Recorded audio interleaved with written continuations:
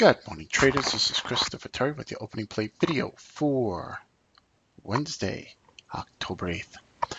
Okay, so what we're looking at here is a bullish shark pattern on the AUD JPY. It's a 1 hour chart. As you can see here, we have an XABCD pattern in this general area between 886 and a 113 zone. Your stop is at 130.50. All right, we sent this out as a swing trade alert also. Your first targets are up in these areas. You can see that. We also have GBP AUD. We can see this is a bullish shark pattern.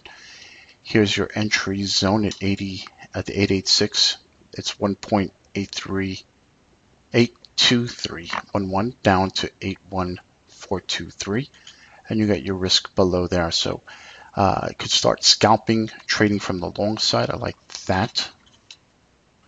And last but not least, we have the EUR NZD 1 hour chart. As you can see, this is up in a bearish shark pattern. You got the XABCD. Here's your zone. Your stop is 1.62422. And let's take a look at some S&Ps.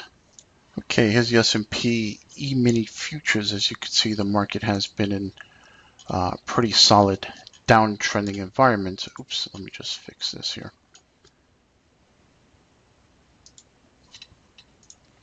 Anyway, it's been a pretty solid downtrending environment.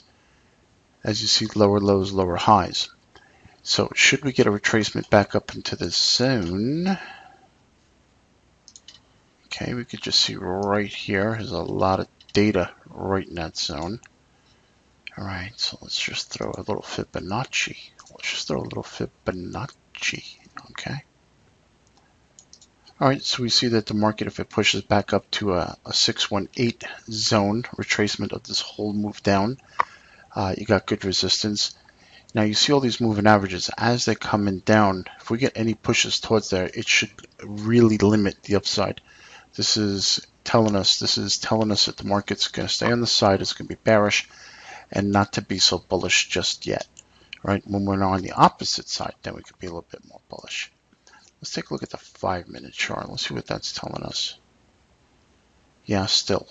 All right, still the upper end of the 5-minute chart where you have your higher end moving averages is still up in this zone. So any retracement up into this zone will be real good resistance. I'm not a fan of buying the market just yet, especially in the futures market. If we were doing equities, like, you could scale in a little bit. But the futures market, obviously, it's highly leveraged. You don't want to get into trouble. So any test down of 1918 would be an area to watch. 1918 is an obvious swing low, and that would be a generally a good area to take a trade against. If we push down to that area, that'd be good for a buy scalp. But for now, just let the market rally a little bit, and we'll set up a shorting opportunity. Other than that, let's have ourselves an awesome trading day, and I'll see my traders in the chat room in the morning.